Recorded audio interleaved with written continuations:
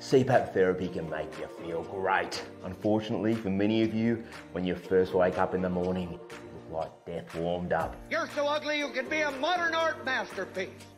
Along with all those red mask lines all over your face, one of the many beauty challenges CPAP users face when they first wake up is periorbital edema, otherwise known as puffy eye bags. Now, it's a common misconception that mask leaks are the cause of this unfortunate side effect. However, the root cause is insufficient venous and lymphatic drainage caused by the mask pressure on the face from tightening those mask straps. Let's take a closer look. If you're a fan of the Duffer Brothers hit TV show Stranger Things like I am, then you'll certainly be familiar with this lovely looking beast right here, old mate Vecna. Now, I chose Vecna because he's an excellent visual representation of how you all look first thing in the morning. The lymphatic system drains fluid called lymph that has leaked from the blood vessels into the surrounding tissues. And it empties this back into the venous system via the lymph nodes. And if you look up here at old mate Vecna, you can see that two of the biggest facial lymph nodes are right here, just below the cheekbone. And what puts pressure on this part of the face when you're using CPAP? Full face mask, doesn't it? It sits right here. So if you're putting pressure on this part right here on the lymph nodes, then it's going to compress those nodes and it's going to reduce the node's ability to drain the lymph. And where does that lymph empty? Into the veins. And you can see up here now when we overlay the main facial veins onto old mate Vecna, that the main veins and the main facial arteries run right up the side of the nose, right here. Okay, so the veins run right here, right alongside those lymph nodes, so the lymph nodes can empty that lymph into the veins and drain out that excess fluid. All right, so that's what's going on, guys. That's why you get those puffy eyes, okay? The nodes can't empty the fluid. Prevention is always better than treatment. And to prevent puffy eye bags, you've got two options. The first is to change your mask style to avoid the problem areas. And those areas are right here, right down along your nose and just under your cheekbones. So you want to avoid a mask that's putting pressure on those points. So here's a typical full face mask cushion. And look right there. All right, it hits the trouble zone spot on. But if you change to a hybrid full face mask, look now, it sits much lower. Okay, and you can see here, it's avoiding the trouble areas. It's not coming right up here along the veins and the arteries, and it's not hitting those lymph nodes right under here in the cheekbone, all right? Hybrid full face mask. If you're someone who's using a standard nasal mask, just one that goes around your nose like this, you're also hitting those trouble areas. You might like to switch to something like little nasal pillow, sits right under the trouble spot, or one of these, I'll just take this off, or a nasal cradle like this. Once again, sits nice and low, right under the nose. It's not coming up here, hitting all those lymph nodes. Now, if you don't want to change your mask style and you want to persist with your standard full face mask, like so, then you might need to loosen up those mask straps to release the pressure off your face. And I know what you're thinking, Nick, but that's going to cause a lot of mask leaks, potentially. And that's why you also need to optimize your CPAP therapy pressure levels. And if you want to check out a video I've done on that, click the link above. Now, if prevention hasn't worked, you might want to try some treatment options. And there's many available, but here's a few of my favorites. Starting with cold spoons.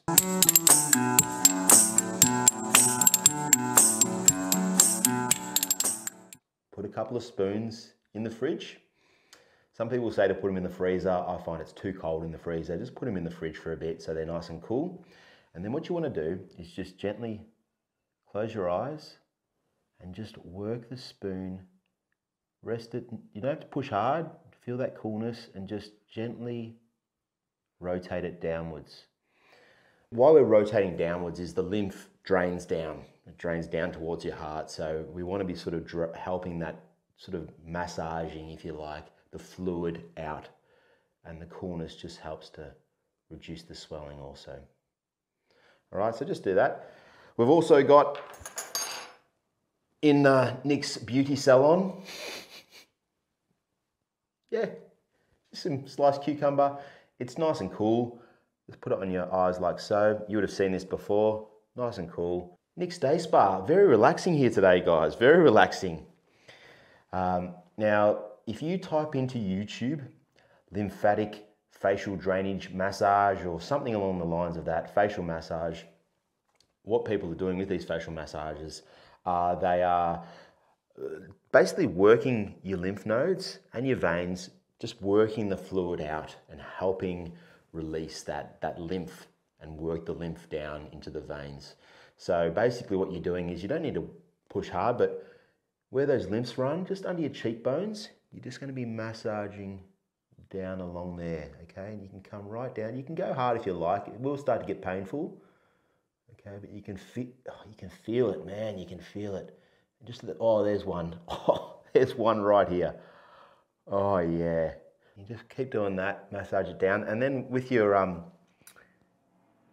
orbits here, you just want to, just with your couple of fingers, just press and just pull down, just pulling down, okay? Not hard, but just pull it down and just working out the fluid like so. Run it around the outside, down, like so, down, and just pull down.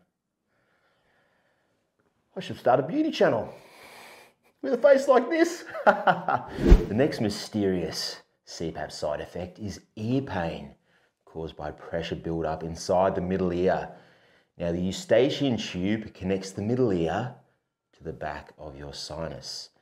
And when you swallow during CPAP, it opens up a little valve, and the pressure increase inside the middle ear is directly proportional to that delivered via the CPAP. Hence, ear pain is more common in patients that have high therapy levels. So what's the solution? Well, if the ear pain is caused by high therapy levels, what do we need to do? We need to drop those therapy fucking levels. Come on, dickhead.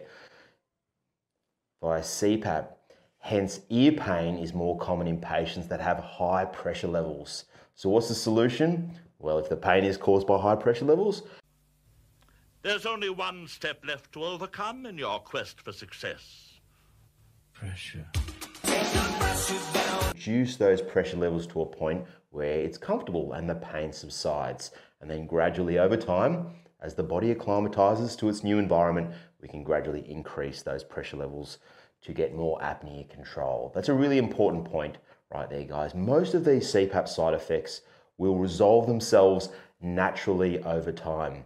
The body has an incredible way of just acclimatizing to any environment or any stress that it's put under.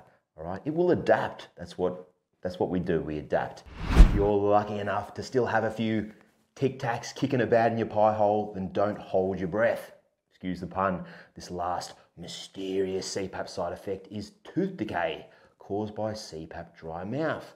Yes, when your mouth is dry, bacteria and acids stay on your teeth for longer. They're not flushed away by the saliva, and this can lead to tooth decay and enamel erosion. It can also lead to really, really stinky CPAP breath. If the acid and plaque levels in your mouth remain high for long periods of time, your teeth can also become stained and discolored.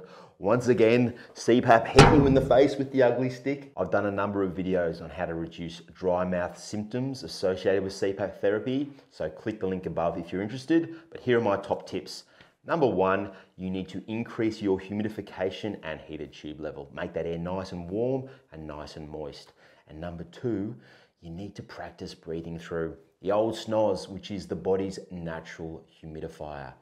As the air comes in through the nose, it's gently warmed, moisture is added on its way down into your lungs. Whereas if you're breathing through your mouth, you don't get any of that nice humidification that we get through our nose. Now, if you're struggling to breathe through your nose because you've been told you're a mouth breather and you've got into those bad habits of breathing through your mouth, well, there are a few products you can try that just add a little bit of support. Number one is mouth tape. There's a bunch of different mouth tapes available. Check the links in the description below of some of my favorites. And number two, also chin straps. Go underneath the chin and help support the jaw. And there's also a bunch of chin straps available too. Some people even wear soft cervical collars to help keep their jaw from falling open. But if you do breathe through your mouth overnight, all that air rushing out through your mouth will dry you out like that. And then that's going to lead to tooth decay. And it's also unpleasant waking up with a really dry mouth. Prior to sleep, you should also watch what you eat and drink. Try to avoid things like dairy and foods and drinks that are high in sugar. Next time you have a Coke or a can of soft drink or a glass of milk, just be mindful of how it affects your sinus. Just pay close attention to your breathing shortly after you have a can of Coke, and you'll notice that you get congested, that it just becomes harder to breathe through your nose. You'll start to clear your throat a bit more. It's because that high sugar content inflames the sinuses. So just be mindful of what you're eating and drinking prior to bed. Thanks for taking time out of your day to watch my video. Until next time, sleep well, look after your mates, and I'll see you soon. Bye.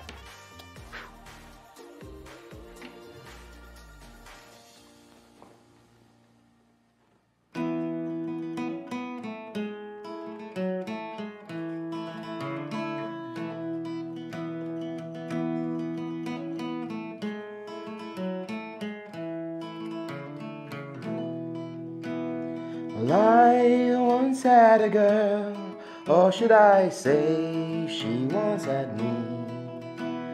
She showed me her room, isn't it good, Norwegian wood.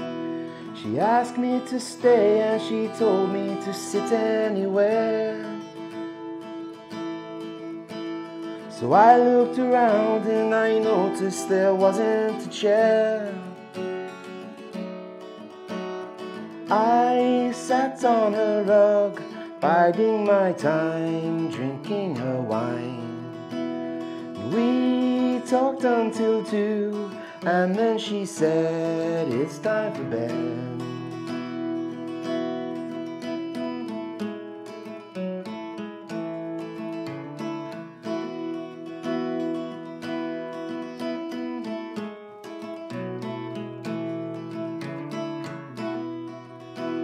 She told me she worked in the morning and started to laugh.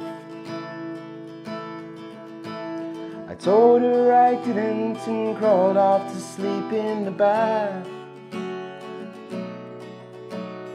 And when I woke, I was alone, this bird had flown. So I lit a fire, isn't it good, Norwegian?